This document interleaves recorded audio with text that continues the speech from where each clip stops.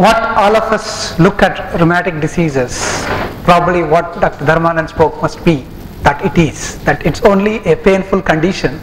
Manage the pain and the disease in rheumatic disease, that's it.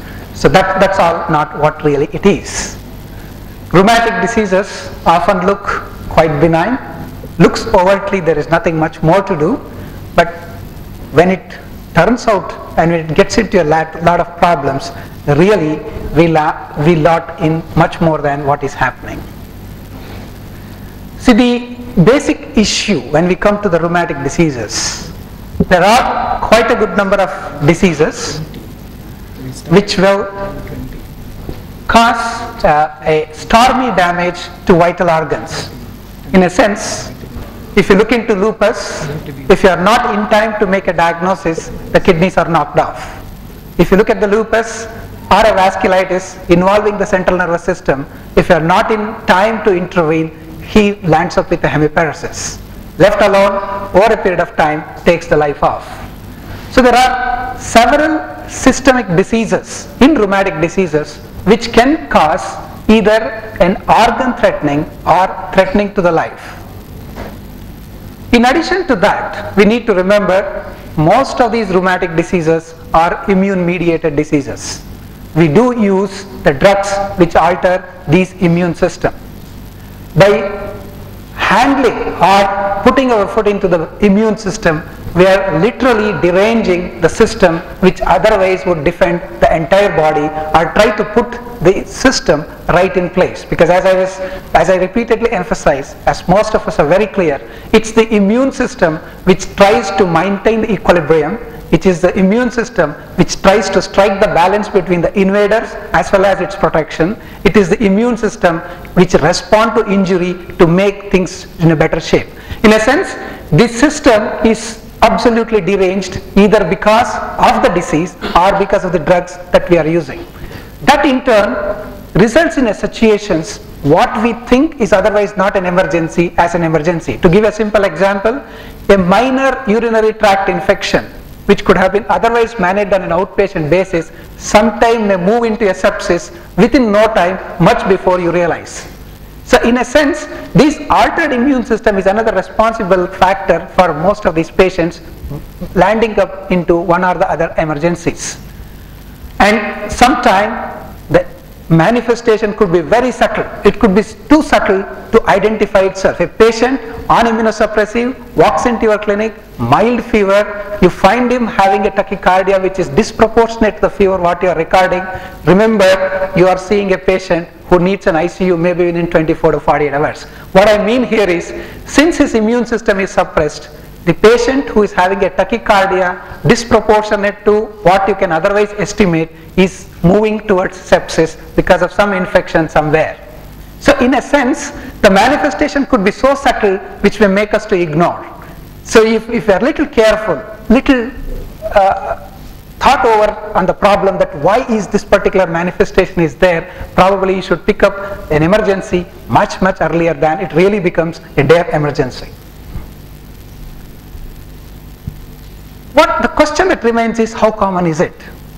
What is the incidence, what is the prevalence of the rheumatic diseases presenting in emergency? There are various data, of course. As usual, from India we have a very limited publication with reference to emergencies in rheumatic diseases. It's been estimated that 3 to 8% of the emergency room consultations are mainly because of rheumatic diseases. In a sense, every 3 to 8 patients in 100 patients who visits an emergency room for various reasons could be directly because of rheumatological diseases. If you include the patient who comes with other emergencies not directly connected to rheumatic diseases or indirectly connected to the rheumatic diseases, like acute infections, associated comorbid conditions, are they developing complication to a simple insult or simple infections, it almost adds another 10 to 15%. In a sense, the patients suffering from rheumatic diseases also have higher comorbid conditions. The patients suffering from rheumatic diseases do have higher incidence of stroke, myocardial infarction, and so on and so forth. A few of our speakers subsequently are going to highlight on these issues. In a sense, the patient either because of rheumatic diseases may land into emergency, or may because he has a rheumatic diseases may land into emergency for any other reasons. So I would like to look at these rheumatological emergencies into two separate subclasses. The first is the emergencies occurring as a consequence of rheumatic diseases directly. The most common are systemic lupus erythematosus and vasculitis, which most of us are aware that can present with a lot of emergencies. The rheumatoid arthritis with a crisis, especially like atlantoaxial subluxation, or various vasculitis and other clinical manifestations, scleroderma crisis, etc. There are quite a long list which I will be showing you just to highlight what are the likely probabilities, because in 20 minutes assign, it's very difficult for me to go through all these emergencies that are likely to happen. What I thought is I'll just try to touch on and show you what are the likely probabilities with reference to emergencies so that we can keep our eye open. The second possibility is due to the drugs that we use in rheumatic diseases. It could be as plain a problem as NSAIDs, what Dr. Dharmanand was speaking. It could land up with gastrointestinal bleed, or it could land up with some other complication like perforation secondary to NSAIDs, bone marrow suppression, the variety of immunosuppressive drugs which we use. The second possibility is in a rheumatic disease patients, when he presents with a trauma, when he presents with an infection, when he presents with a myocardial infarction or stroke, we need to remember on the background he has a rheumatic diseases.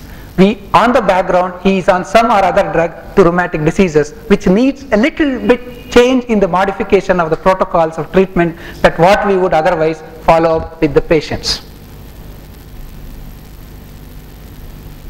So just to name a list, true rheumatological emergencies could be an acute low back pain, acute gout, acute arthritis, where patient may walk in with a severe excruciating pain to emergency room. Not really all of them may require an admission into emergency room, but definitely they require an emergency look into their problem, because pain is so severe, so acute, so distressing that the patient requires an immediate attention for the relief of the pain. The arthritis arising de novo should be taken as emergency, as we put it, because we believe that earlier we intervene with reference to rheumatoid arthritis, earlier we intervene with reference to infective arthritis, we are likely to have a better preserved joints. So it's always better to call it arthritis arising de novo the first time as an emergency, but of course it may not fall into the definition what we otherwise look as a medical emergencies. But still, if you go further, we have acute exacerbation of patients with chronic arthritis, especially what we call rheumatoid flare. The worst to come is like the lupus flares and systemic necrotizing vasculitis. They really require an admission, assessment, emergency care so that you can conserve the organ, whatever and whichever is it's threatening. The scleroderma in renal crisis, the patients of a scleroderma who is otherwise benign, doing very well, may present with gradual or a fast accelerating blood pressure. The blood pressure day one is 150/100, the second day he comes it's around shoots to 200 to 150. Probably you are seeing a patient who are likely to land up into a renal crisis. Catastrophic antiphospholipid syndrome is always a nightmare for all the emergencies. It's tough to decide whether the patient is of a sepsis, a patient is of an antiphospholipid antibody syndrome, or a vasculitis. It's always very difficult for us to make up a diagnosis. We do lose quite a bit of patients because of delay in making the diagnosis.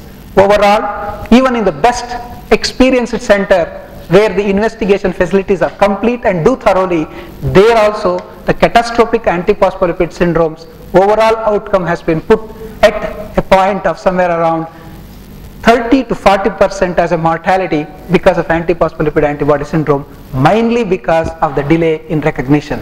The delay in recognition is mainly because, again, that we never think of this as one of the possibilities when the patient presents with those clinical manifestations.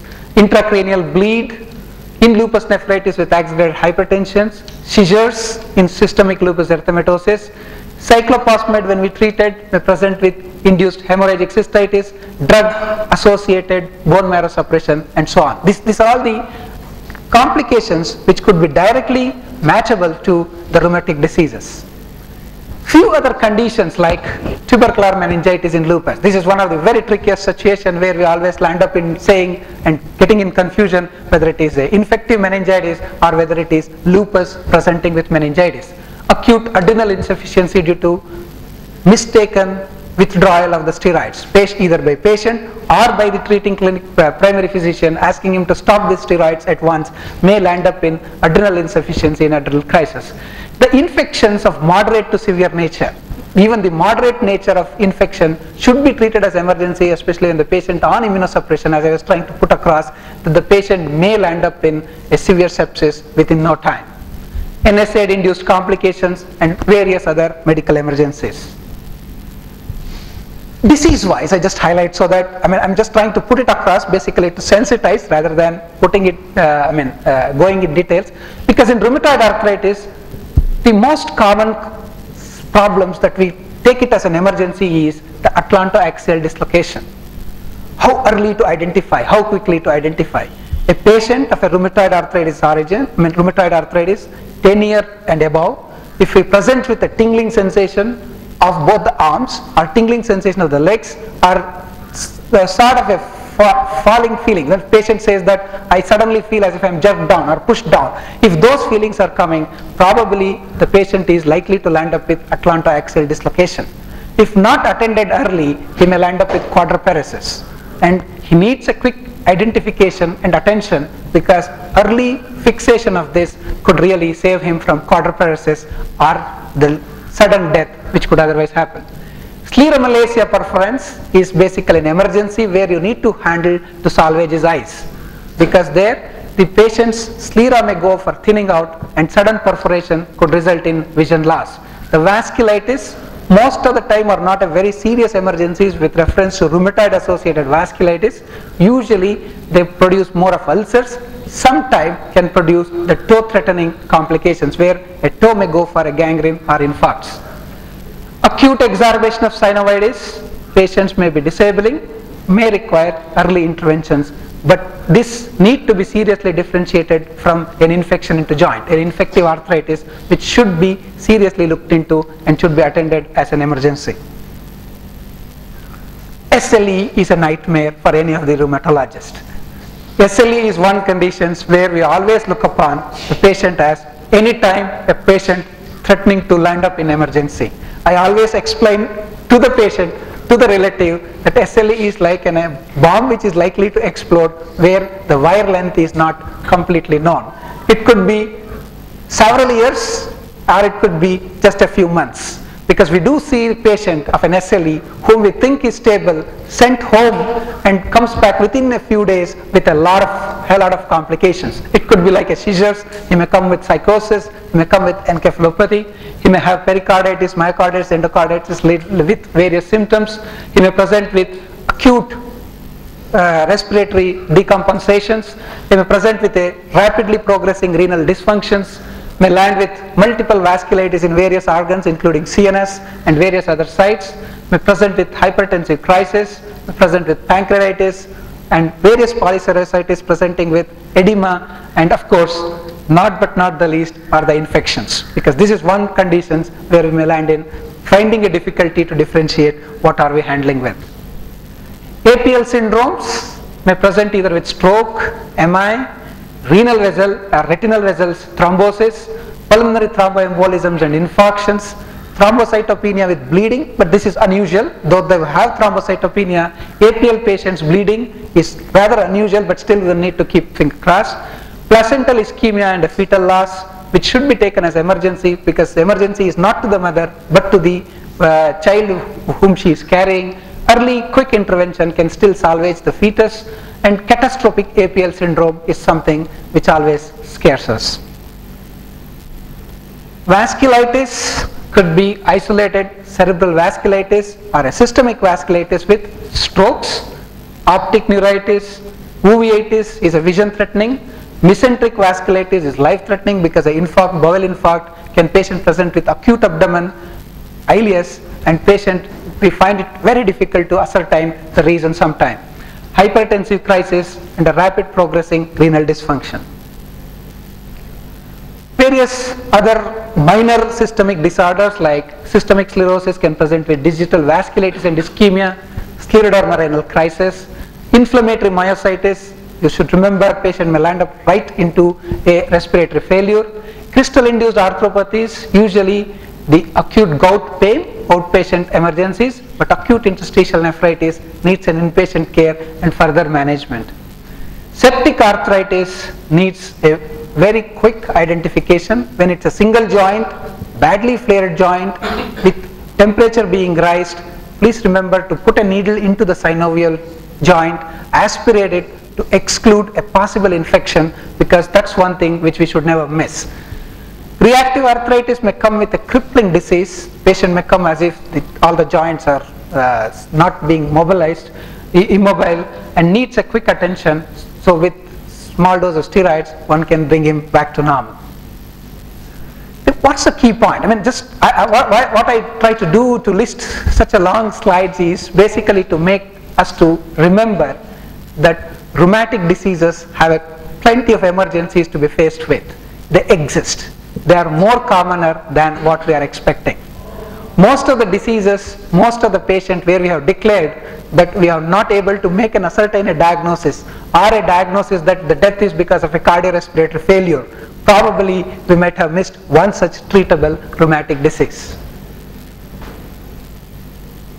What I am trying to say is, please identify the disease. If not possible to identify, take and help to identify. Just a phone call to one of the rheumatologists should help them to give you a clue that probably this could be A, B, C, D, E. So that it helps us to put an eye into that. We now know that probably it could be an SLE, what I am looking in. See, what I am trying to say, the patient brought into the emergency room as a infection query, infection type or query typhoid fever. You see him, first time his creatinine was 0.5. Within 3 days you are seeing his creatinine is 1.2. You are seeing his Vidal is positive, but still it's not, clinical features are not matching to a real typhoid disease. You have his pleural effusion, ascites which is detected by you, but the Vidal report is positive. Now you are in a dilemma, where are we and what are we? Probably what you are seeing is probably an SLE. Vidal test could be falsely positive in a person who has been exposed, vaccinated, or in most of these autoimmune disease, because immune system is pouring out a lot of autoantibodies, including rheumatoid factor and so on, the Vidal could be falsely positive. So that being the case, please remember at this point of time that there could be something more. So try to look into that, try to watch for that. Probably you will be identifying a lupus much before the patient lands up into a permanent renal damage. So that's where what I'm trying to say is, identify. If not, just take and help to identify, because basically problem is the rheumatologist sometimes may be difficult to be sent, get an opinion or appointment. The best is a phone call to any one of us. We would be able to help you out to find out, figure out these are the possibilities. Just check out this. If these are not, probably I have no help. You go ahead with treating it as a Vidal fever. See, the most critical is to make that whether it is rheumatological or non-rheumatological. I will present to you a case in the case discussion in the second session end, just to highlight how complex, how problematic sometimes we land up in making a reasonable decision to take, and to in spite of a reasonable decision what we think we may land in trouble. Because most critical here is the direction from treating an infection which is otherwise clinically manifesting like a rheumatological disease versus a rheumatological disease is exactly in the opposite direction. You are likely to put an immunosuppressive therapy in contrary to an otherwise an infective condition. So you are literally pulling a patient, if it's an infection, out of him being alive to a death by putting an immunosuppressive. So you need to be very much clear that it's a rheumatological disease, and that's a time when you decide you should put an immunosuppressive therapy, including very high dose steroids. This decision making is the one which is likely to pull out a patient off his deathbed or allow him to die, because this becomes too critical decision making with reference to this. There are a few simple investigations which can really help us. The most critical is usually C3 and C-reactive protein. Normal C3 or a low C3, CRP which is just 1 to 1.5 times, 90% of the time the patient is likely to suffer from rheumatic diseases rather than infection. 10% is always a border fence where we may land up in trouble in making the decision, because in any infections usually CRP rise more than 5 times, C3 also rise parallelly. Usually C3 is not consumed unless there is an immune complex. Various viral infections can trigger naturally occurring autoantibodies. Epstein-Barr virus infection, cytomegalovirus infection, HSV group of infections, which infects the B cells as a primary target, or which stimulates the B cell as a primary target, can generate a good number of these autoantibodies. They could be ANA positive, they could be anti-dsDNA positive, they could be P-ANCA positive, relatively rarely C-ANCA positive, but it's not an exception. We can see sometimes even the positivity of all these autoantibodies. So mere presence of autoantibodies is not adequate for us to tell that it could be an autoimmune disease, but you need to look at the clinical background, look at other parameters and autoantibodies as a supportive diagnosis to make an emergency decisions. Sometime you may land up in handling an infection as well as an immunosuppressives. So, but that's a rare emergency, because as we remember, in emergency where you are inconclusive, where you feel it is a 50-50 is an option, one could be rheumatic disease, another could be an infection, handle both as a blanket management and then decide yourself that what is the likely possibility, pull out the other option which is less likely or more or less not likely to be. The treatment protocol, I mean, it's very difficult for me to give. I think if we have gone through any specific, that's the last slide, any specific protocol, there is no universal protocols. Decision should be taken case by case. It has to be individualized with each case. I always feel a multidisciplinary approach is the key to get a better result, because more the heads are put in a difficult situation like this, more likely we are going to get a better deal in making a reasonable diagnosis. To make a diagnosis, a good physician with a sufficient knowledge should be the sheet anchor of managing most of these emergencies. He should be supported by a good input both from rheumatologists and other supportive people, so that we can reasonably land up in appropriate diagnosis, treatment and managing them. Thank you very much.